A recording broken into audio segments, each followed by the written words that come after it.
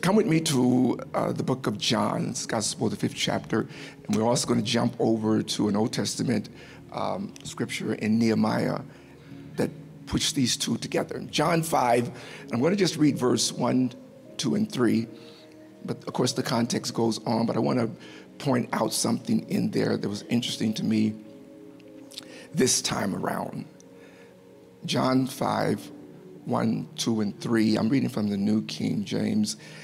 After this, there was a feast of the Jews, and Jesus went up to Jerusalem.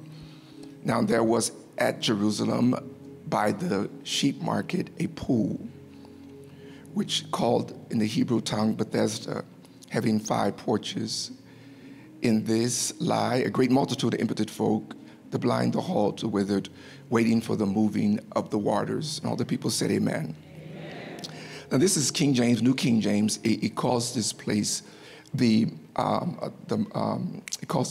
sheep market. But in the Amplified and NIV, it calls it the sheep gate. The sheep gate. The sheep market would propose something else. For King James was alluding to the sheep gate, but he called it the sheep market. Over in the book of Nehemiah, in the 3rd chapter in verse 1, then Eliashib, the high priest, rose up with his brethren, the priests, and built the sheep gate. I'm reading this in the New King James in Nehemiah 3 and 1. They built the sheep gate. They consecrated it and hung its doors.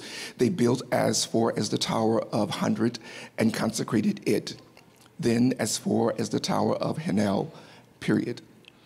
But I want you to see the sheep gate, the sheep gate. The sheep gate. The subject this morning is I'm ready for another move of God. I'm ready for another move of God. My other subject was going to be revival at the sheep gate. But however, Gideon to the revival, a move of God or revival at the sheep gate. Bear with me as we do a little Sunday school. Thank you, Elder Greg. Ready for the move of God or ready for a move of revival, it happens at the sheep gate. God is moving, and the favor of God is moving on your behalf. If you track in Nehemiah, that 3rd chapter, flip back 1 page or go down in your device, you pick up the 2nd chapter of Nehemiah. And here is the story that opens up, that explains the journey of God's people back to Jerusalem, coming out of captivity. Nehemiah, them are coming back to Jerusalem, back to Bethlehem, Judah. Judah means praise, beginning to build back up the house of God. In that chapter, the 2nd chapter of Nehemiah, as soon as it was heard or news that got out that Nehemiah and his companions were going back to Jerusalem, and you see here Sanballat and Tobiah creeps up. They come into the picture. I'll explain them in just in a moment. This sudden news about this sadness came on Nehemiah when he was the cupbearer to the king. He goes in before the king, he's very sad. As a cupbearer, you cannot have a sad countenance. You have to make sure your spirit is always up. Let me put it where you're at. You don't want too many people with kryptonite around you. You want people to have energy around you. It's vampires, it's leeching, it's sucking when people get around you with they don't have to say anything, just walk in your presence. And you can feel out this, and I'm not going into energy. I'm going into humans. Certain people just don't want around you. If they even call, you can hear it through the phone. Listen, you call me back, because right now, you're not pulling me through this phone and pulling me down. Here's Nehemiah, the cupbearer, and he's going before the king. The king is asking him about his countenance. In Nehemiah's 2nd chapter, why are you so sad? The king explores his sadness is because Jerusalem is laying in waste or in ruins. Nehemiah asks for him, the king, to give him material to go back and restore and rebuild Jerusalem. He needed the material because everything had been burnt up in the fire, as prophesied or spoken by God, that is going to be destroyed. You must understand also that Nehemiah had a burden for the things of God, and his burden led him to not be happy about the house of God laying in ruins. I could come from my own home and see all the decadence in our houses or in our apartments wherever we live, But if you came to the house of God and it was in ruins, something should burden your heart to say, we need to do something about the house of God.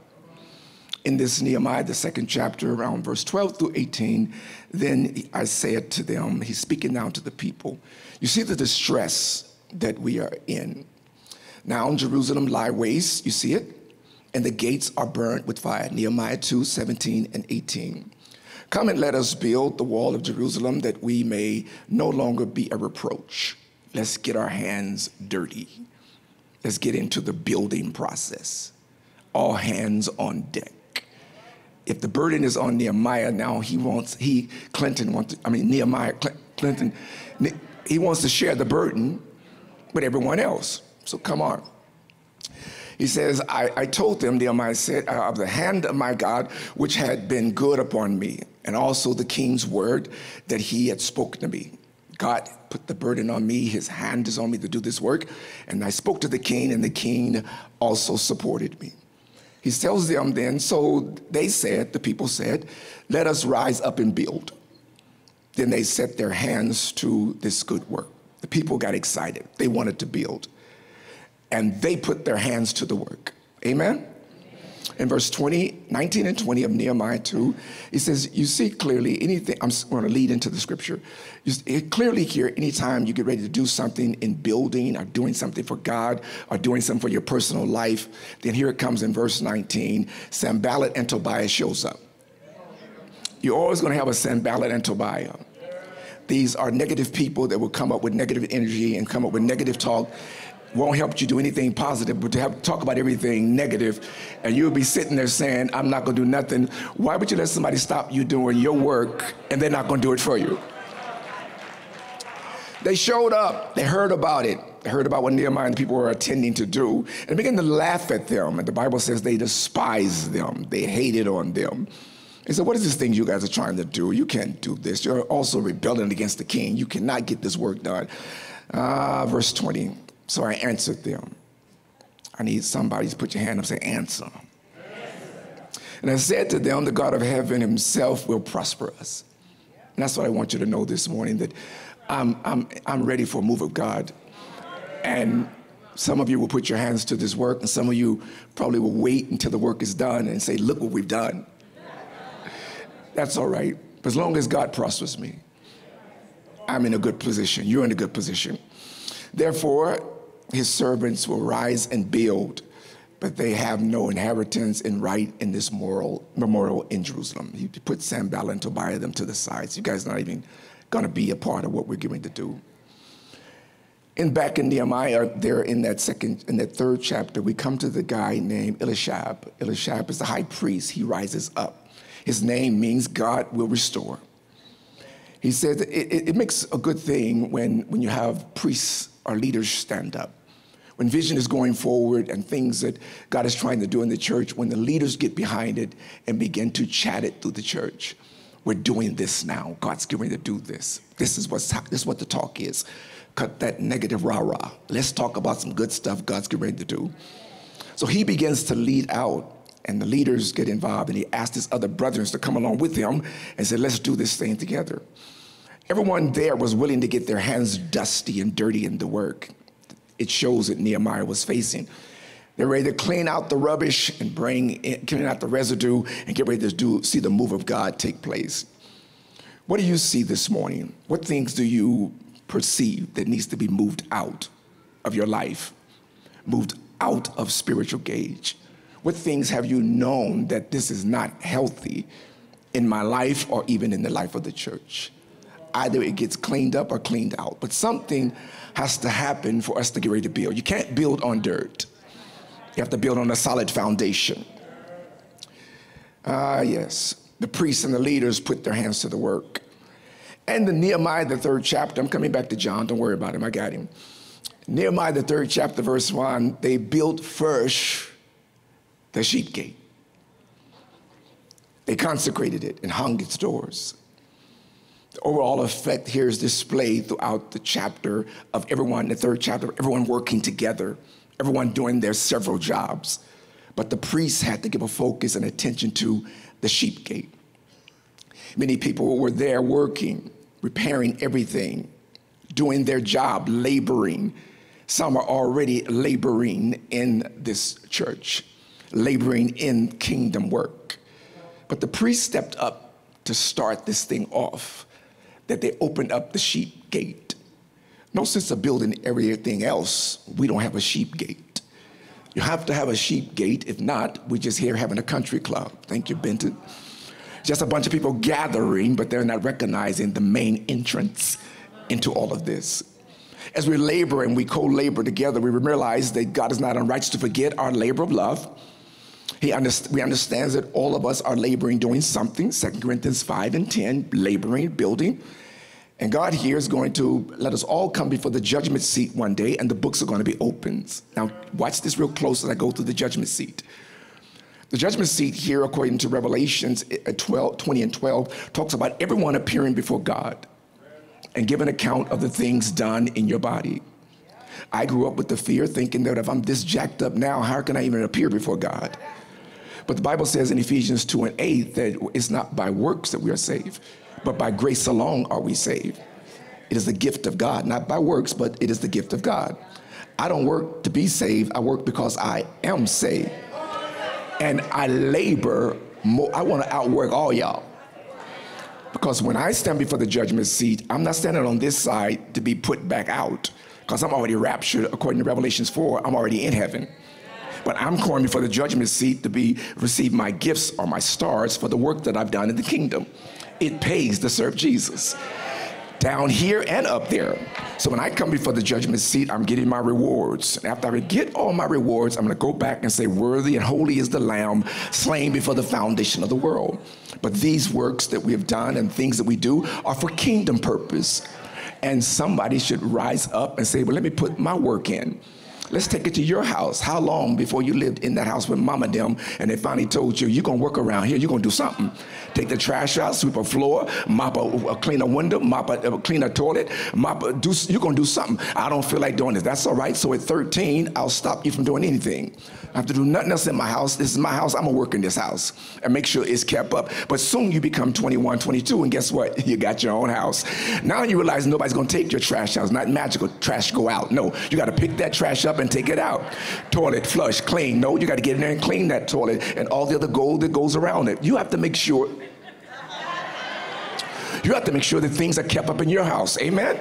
Look at somebody say, nobody will clean your house but you.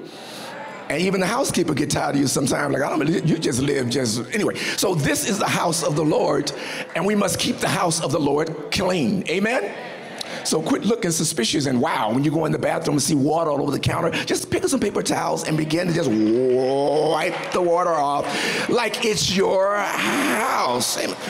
Another subject, another time. I got off subject. So here we are laboring before the Lord, and we're standing before the judgment seat for the things we've done according to our works that we have done. 1 Corinthians 3 and 8. For every man, 1 Corinthians 3 and 8. 1 Corinthians 3 and 8. 1 Corinthians 3 and 8. For every man shall receive his own reward according to the labor of his own labor. You see it in the text.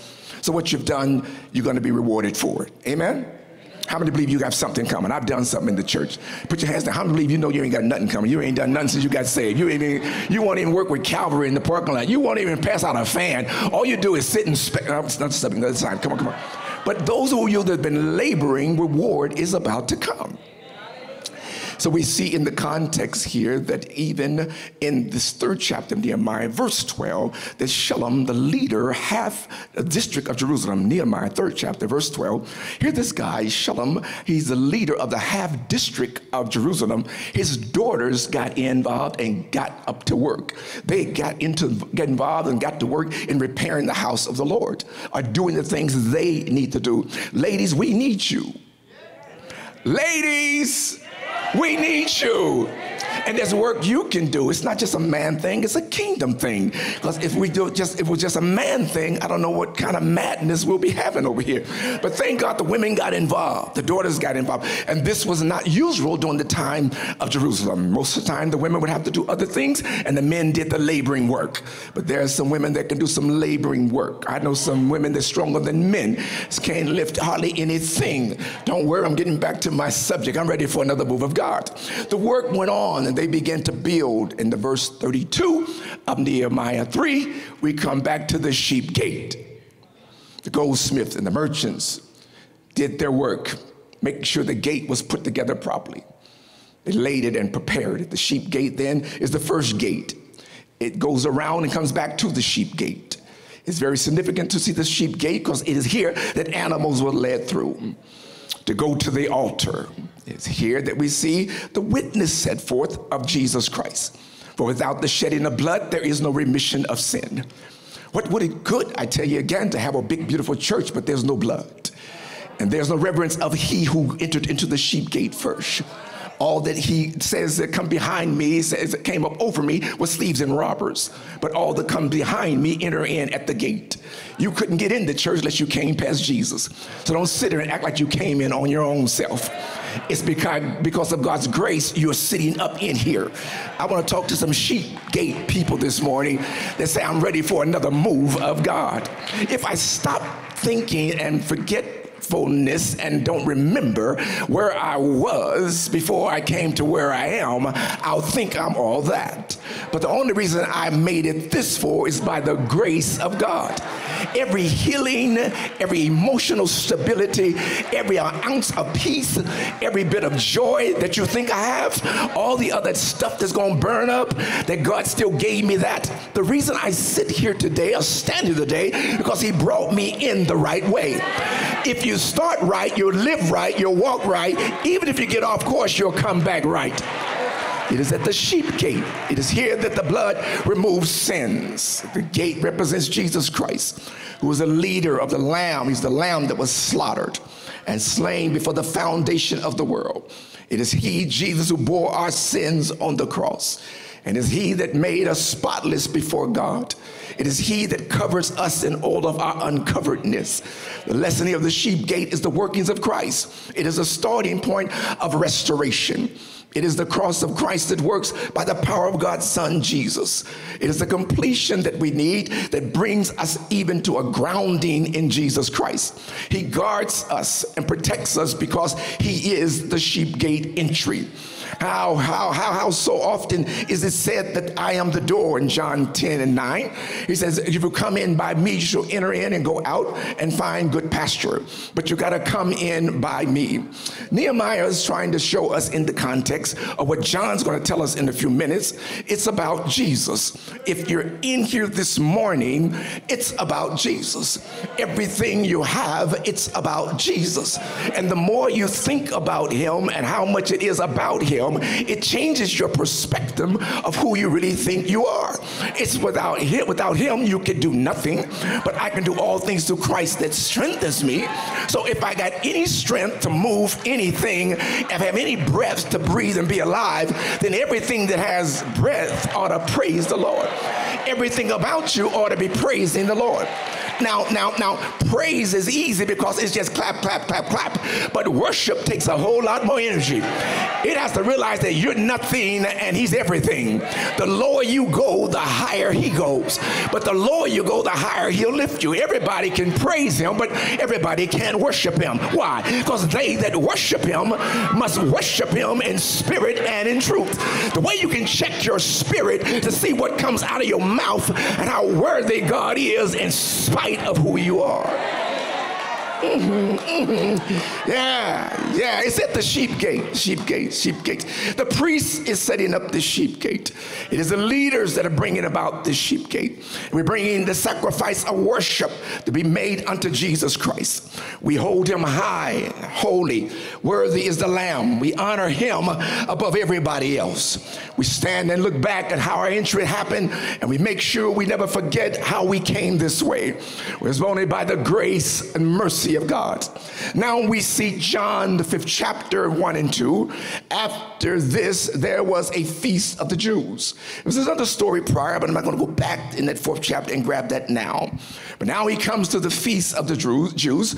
It's in John 5, 1 and 2. Jesus now walks in Jerusalem. He comes to the place that Nehemiah then were building. Now they're here. This gate is significant, and it keeps going on. Now there in Jerusalem was a place called the Sheep Gate. That's in the NIV translation. A pool which called in the Hebrew Bethesda, where it had 5 porches around it. Bethesda in the Hebrew is a place called place of outpouring. Something happens in a place of outpouring. And also it's a place of a house of grace. We're at the sheep gate at a place called Bethesda, 5 porches. You'd be surprised how many porches are in this church.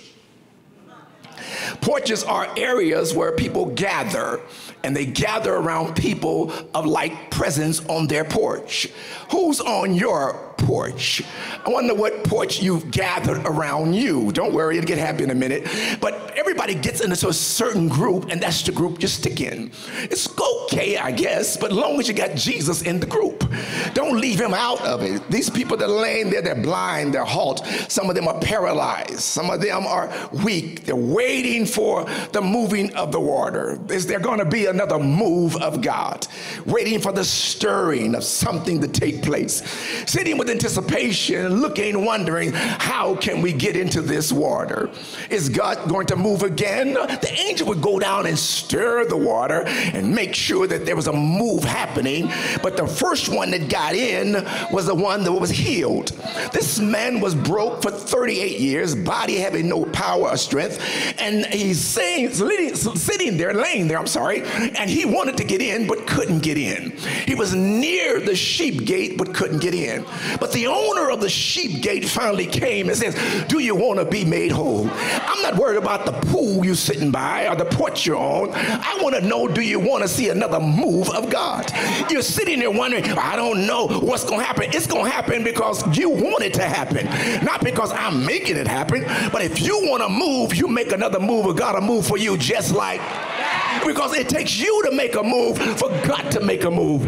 Jesus, I didn't ask you about your condition or how long you've been here. I just want to know this morning, do you want to see a move of God? Are you really ready after 38 years to pick up your bed and walk? It's up to you to get out of that stupor and lazy place and say, yeah, Lord, I want to move like I've never moved before. I want to see your power in the sanctuary. Clinton, you keep saying that I can't move because of these porches. I can move a revival no matter where you're at. I can break out a revival, but it takes someone to say, I want another move of God. If you gather together, you will see that movement takes place. They're lying, these people, ready in their condition, wanting to see a move, but this only man had it in himself to say, I got to get up from here. I believe there is a person in here this morning that made up in your mind, I will not go back home the way I came in this church. I don't know how to do all this stuff. I don't know all the church antics and move, but my joy is coming back. My peace is coming back. I will get up out of this place of depression and walk out of here in power. Sit if you want to, sit if you want to, sit if you want to, but I'm about to raise up out of here because I'm waiting for another move of God. The Bible said, even though it was the Sabbath, he said, man, take up your bed and walk. It's been long enough lying in this condition. If you really want to move, then move on your feet first. The man said, what are you talking about? Take up my bed. I've been here for 38 years. I want to show you the faith that you really have. What's really inside of you. You can step over whatever the devil been trying to hold you down to, but you got to make up in your mind, I'm not going to let nobody stop me from getting what's mine. I want a move of God. I want some sheep gate people that say, Lord, I thank you for walking me through one more time. I thank you for bringing me out one more time. I thank you for bringing me through one more time. Tell your neighbor for the only time, this is my morning. This is my day for a move of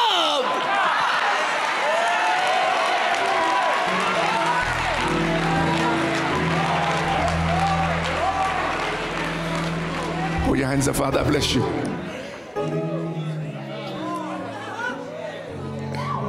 I thank you for stirring on the inside, moving by your Holy Spirit. What a wonderful experience that even paralyzed conditions can get up, can take up and walk.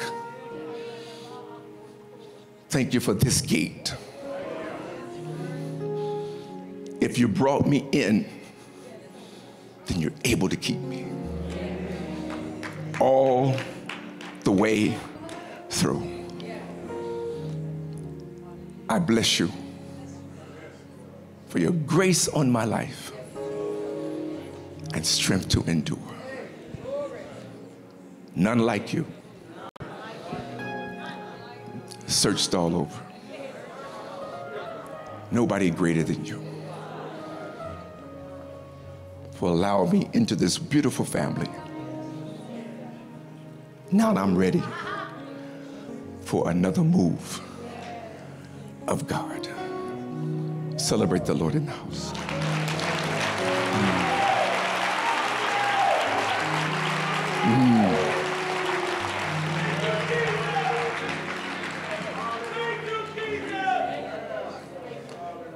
Encourage somebody and tell them it's going to happen. You watch.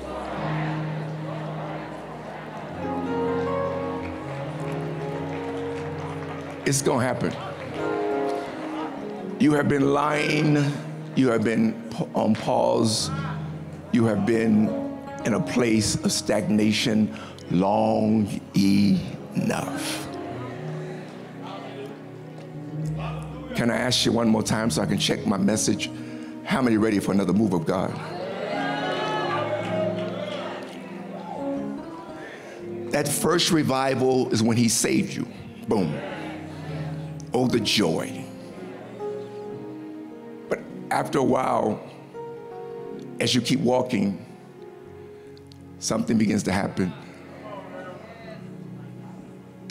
Oh, Jesus.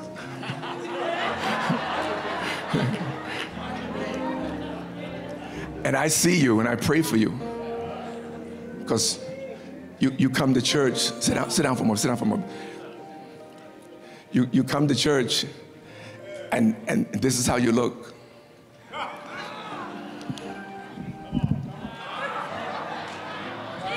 And I'm telling myself, oh, they happy, oh, they happy.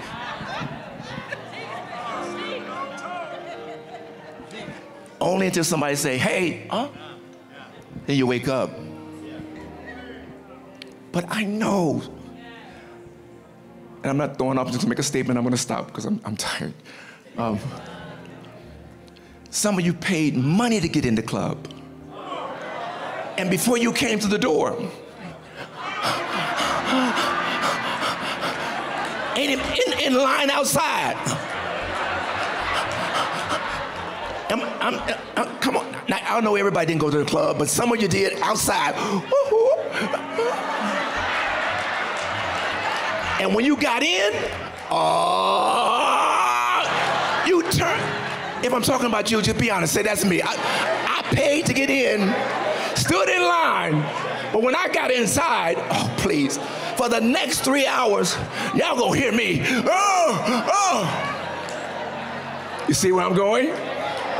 You got out your bed. You got dressed. You drove across town. You walked in the door, and David says, oh, I was glad when they said unto me, let me go back into the house. The devil did everything he could to keep me out the church. I need somebody to holler, I made it back. And I'm gonna let everybody know. I feel some power. I feel some power about to break loose in this church. Bump fist somebody, say, shout about it then. Tell the world about it. Make your neighbor uncomfortable. Let them know I still got a job, I still got a car, I still got a house, and I still got the Holy Ghost. I still got power to tread up and walk upon. Hallelujah. I'm wanting another move of God. Move till my family gets saved. Move till mama gets saved. Move till my babies get saved. Move till depression shakes off. Move till I get healed. Move, God, till every yoke is broken. Move, move, move, move. Move, God. Move, move, move, God. Move, I'm ready. God, I'm ready. God, I'm ready. God, I'm ready. Hallelujah. Put on 3 people, tell me, I need a move. I need a move. I need a move. I need a move of God. Shit it up.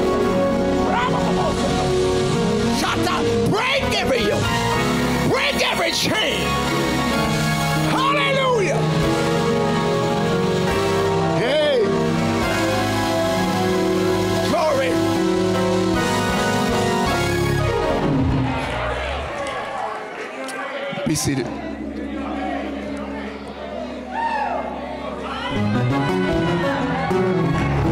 No more stagnation. The vision shall come to pass. He will do it suddenly, immediately, straightway. I prophesy straightway. I prophesy immediately. I prophesy now in the name of Jesus. Yeah. Oh God, somebody catching that word. Somebody catching that word. Somebody is catching that word. Hallelujah. Reach up and say, my joy is coming back.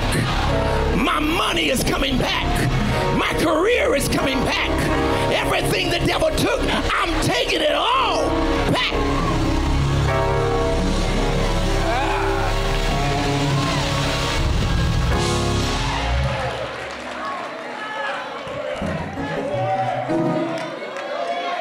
I know.